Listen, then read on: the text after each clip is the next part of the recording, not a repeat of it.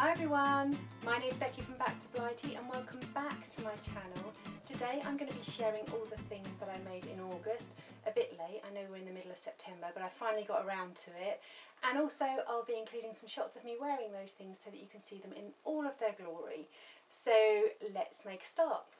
So the first thing I made in August was this shirt that I'm wearing, and it's the New Look 6704. I'll show you a little close up. So there you go, it's just this shirt pattern. I made the version without the pockets because I wanted to wear it with something else, which I'll show you in a minute.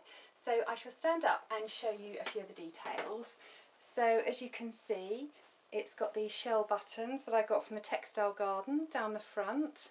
And I'm wearing it today with my Decades of Style 40s trousers, which I love, especially for work. It fits really nicely. I made it before, I made it in a cheap polyester cotton blend and I liked the fit, so I didn't change a thing, and I'm really pleased with it.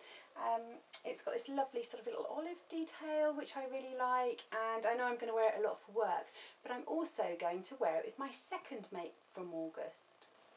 So the other part of the outfit I made in August to go with this top were the Wearing History World War II home front overalls, and if you've seen me before on my blog you will know that I made a denim pair and I really wanted another pair, so I decided to make them again in a cotton drill.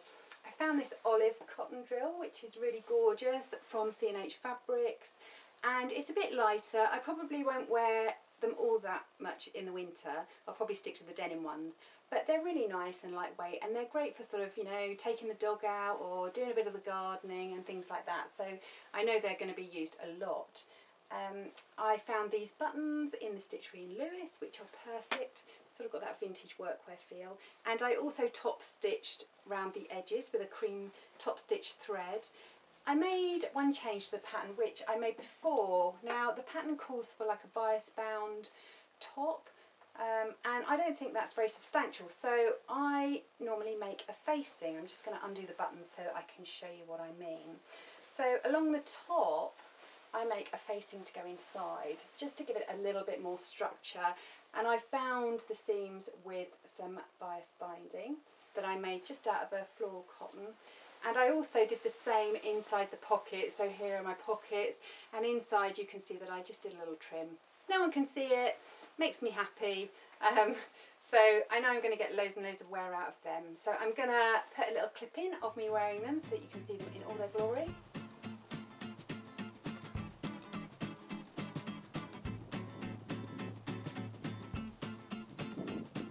Now another thing I made in August was my safari dress, and you can hop over to my blog to read a bit more about this one. You may remember this gorgeous fabric, really like it.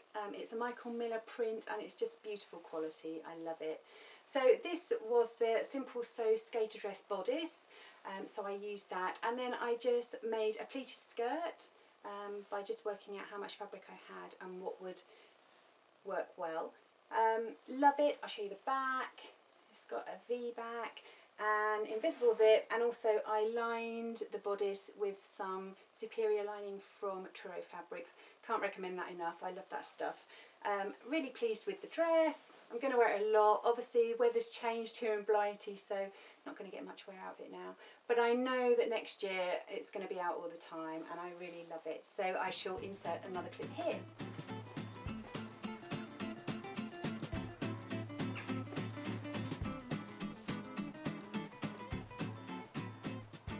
I also had some scuba in August that I showed you in my last video, and I wasn't sure, and looking back at the video I didn't look too impressed with it, and I have to say I'm not a scuba lover, it's just not me, but I did make a pencil skirt. I shall show you now. Here it is. I just self-drafted it. It was fine, really easy to make, really easy to sew. I just don't like the feel of it. I don't like it against my skin, it rides up a little bit.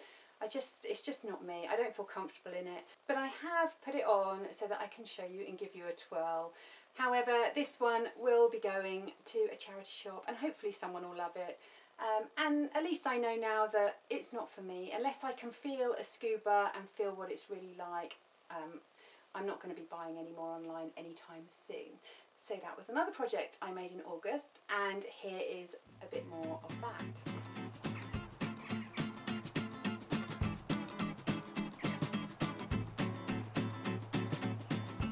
Now you may remember I decided to take part in the British Heart Foundation Upcycling Challenge, and I found a dress with butterflies all over it that was a little bit stained under the arm, wasn't very nice, but I really loved the fabric and I made it into a skirt. So here is the skirt.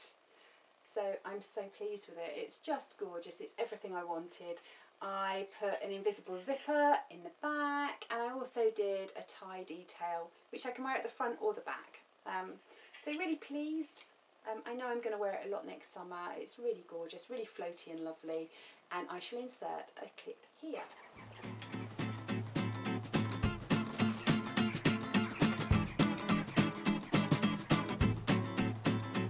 Another thing that wasn't on my August plans, but I ended up making anyway, was the Seamwork Astoria sweater. Everyone's been going on about this and raving about it, and I can now see why, because it's brilliant. I made it in a grey marl. Really like this fabric. It's really soft. It wasn't expensive, but it just washes really nicely, and it takes about 3/4 an hour to make. I couldn't believe it. I just whipped it up. It was brilliant. So I'm going to be making a lot more of these, especially for work. I'll show you a clip here of me wearing it with my Decades of Style high-waisted trousers, so you can have a bit of a look.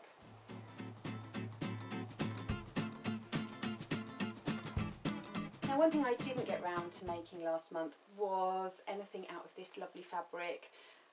It will be something. It is going to be a dress, and I think now that autumn is almost upon us, the leaves are falling from the trees, it reminds me of this time of year so much, so I will be making something out of that. Not quite sure what yet. If you've got any ideas, please let me know, but that will be on my things to do list for next month. So that's it from the sewing room today. I hope you've enjoyed spending a little bit of time with me. Please give me a thumbs up if you like this video, or click to subscribe, and I look forward to seeing you next time. Until then, bye!